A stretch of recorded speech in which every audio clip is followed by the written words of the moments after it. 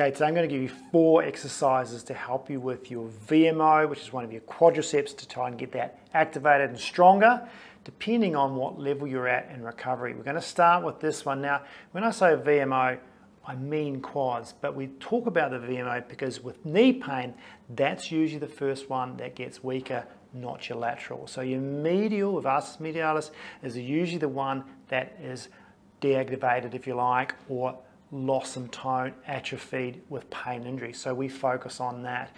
The movements you do activate all the quadriceps, but it's the isolation of the quads without too much load on the knee is how we're going to get it better. Many people do quadricep strengthening under load and they've got knee pain and it doesn't work. So we're going to do that a little bit different.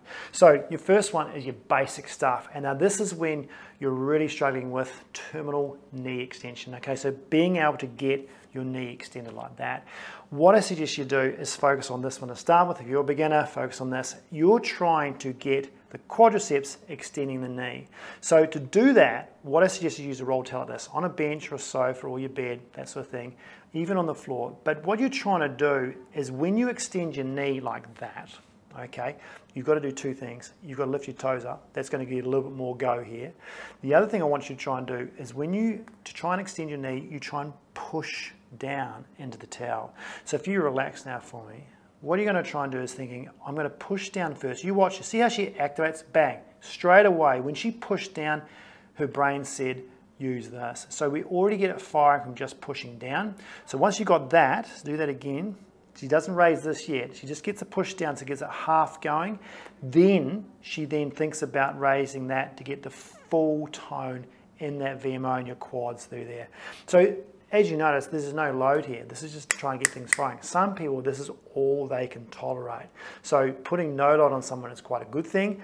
If you think you're past that, we're going to move on to some terminal knee extension and standing with some load. But that is the first thing I would start with. Second thing, if you ever stand up, is we're going to use an isometric load. Now, those ones you can do for sort of 10 seconds, 30 seconds.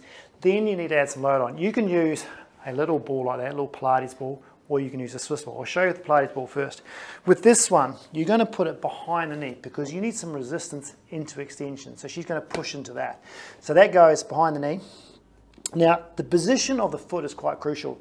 If you have the foot too far forward, you're not going to get much load. If you have it too far back, you can't get full terminal knee extension. So she's going to place her foot and work out how far away from the wall does she need to put her foot.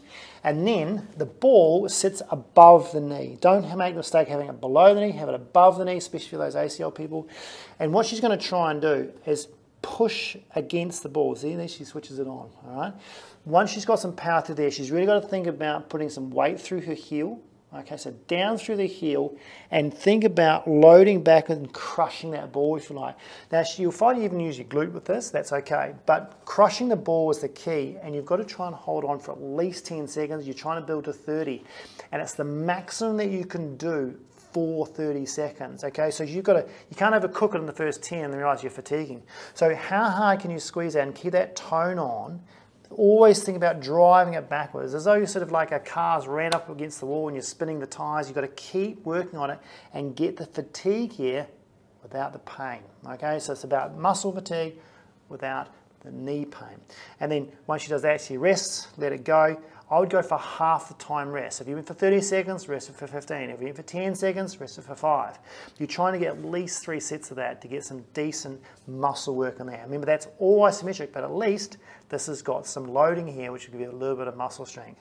So once you've done those 2, then it's time to start actually using the quad in a squat position. Now, normally, if this one's down, just doing normal squats with load is not going to work. So what you need to do is single leg. So come over here for me, Pam. With the single leg work, what she's going to try and do is use a power band like this. Okay, pop that in that leg there, as the resistance now. Okay, and again, same drill. Try and keep that above the knee, so up on the top of the hamstring, or bottom of the hamstring there, top of the knee there. She's going to do a step down. Now, the reason we're doing that, single leg squat, okay, because we want to do 1 leg, not 2 legs. The band load is to make more load for the quads while she's doing the squat. What you don't want to do is put more load down, like holding weights to get more quads at this stage, because usually these people are dealing with knee pain. So the load that way means she's going to have to force her knee into extension more when she stands up, which is going to automatically, as you saw, fire her quads. So this is a much better way of doing this sort of early intervention work. If she's past those two stages, this is the next thing to go for. Okay, so start position is standing on one leg and making sure she can balance and keep her knee in line. She goes through a normal single leg squat, bending the knee, sitting back at the hips, shoulders forward. She reaches back with the back foot, but remember, she's not allowed to put weight through that. She can tap it for reassurance, but when she comes back up, then she aims to straighten her knee. So then you get the strengthening of that band. She gets it all the way through, but she gets more when she straightens it. So then she does the control work. And now this is the interesting part. As she bends the knee, she's controlling it into flexion. She's using her quads to stabilize that knee as well as extend the knee.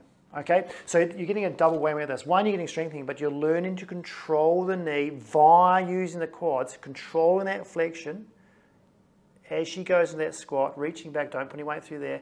And then as she comes up, drive through the heel, push your knee back. It's super effective. And it's really nice for those people who are trying to get their quads on more in a single leg position. Okay, much better than just doing weights in a squat. So that's a really nice third one to do. Once you've done that, okay, and things are going well, then you need to go open chain. So this is for the sort of high level stuff. But what we're going to do is keep it eccentric. So come out of that for me. So you go back to the bench, all right, or your sofa or your chair, or maybe it's in the gym. With this one, probably choose a little bit lighter band for this. You've got to be careful how heavy you go with this one. So with this band here, what we're going to do is leg extensions or knee extensions, but we're going to do it eccentrically. So we're just going to focus on the downward phase. So I'd put that around there. Trick is flip it around the front of that foot there. Make sure it's sort of down around the ankle a little bit more.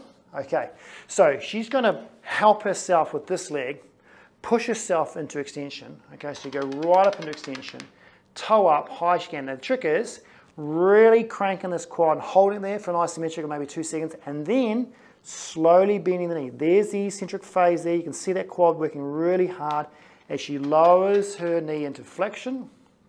All right, and then instead of coming out again, she assists out. So it's a little bit of a rest period here, which allows you to do maximal load on the way down with a rest period in every rep. Okay, so you can really focus on the squeeze here and then coming down. Now those of you who are weak, you'll see this muscle dance around again, okay, all sort of like this until it's strong, and then it'll stop doing that. You can see with Pam's here, solid as, and as she lowers, it's pretty smooth there. There's a little bit of a shake, but it's pretty damn good. Okay, so that will be your sort of fourth one I do for your quads work. Once you've done that, then you're more likely, you're more ready to go into some more conventional strengthening for the knee. Hope that helps. See you next time.